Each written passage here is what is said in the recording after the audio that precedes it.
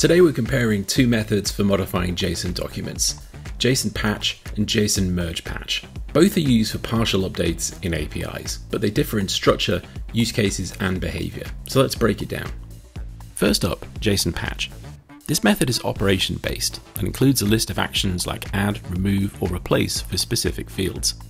It's great for fine control, handling complex operations like moving or testing fields, and is perfect for precise updates in deeply nested objects or arrays, but it can get a bit complex for simple changes. On the other hand, JSON Merge Patch is simpler. You just submit a modified version of the document with only the fields you want to change, and fields you want removed are just set to null.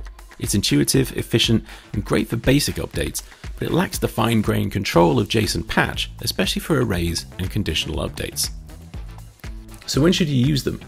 Well, rule of thumb says use JSON Patch when you need precise control, like updating individual array elements or performing conditional updates. Use JSON Merge Patch for simpler cases, like updating a few fields in a large document, or when you just need quick changes.